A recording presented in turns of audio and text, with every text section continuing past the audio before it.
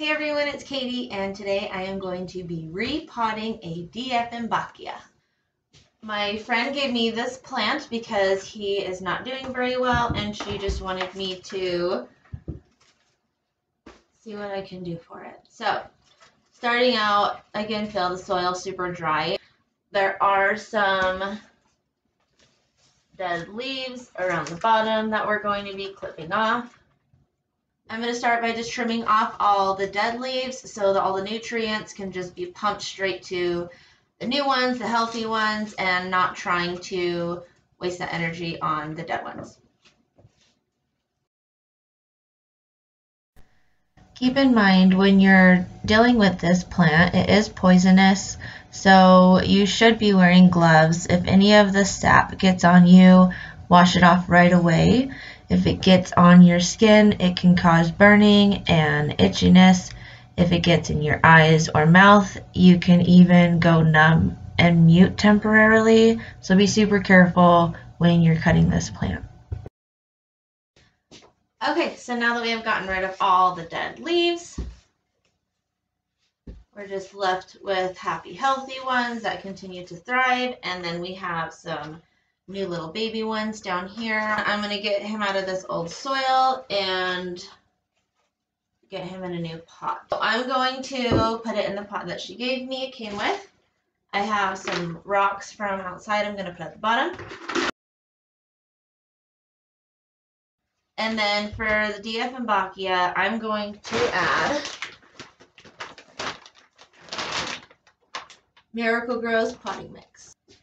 Okay, so I filled up a little less than half because I'm not planning on using any of the soil that this one came with.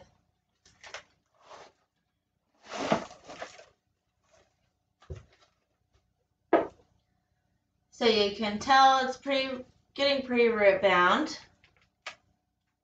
And this soil is extremely dry, even though I watered really thoroughly last night. It just went right through to the bottom, and you can see it instantly pouring out, which just shows it needs better soil. So I'm going to carefully roll it a little bit just to break up the roots. Get some more of that soil out. When you are storing your Dieffenbachia, keep it in a place where it's going to get a little bit of light, not too much.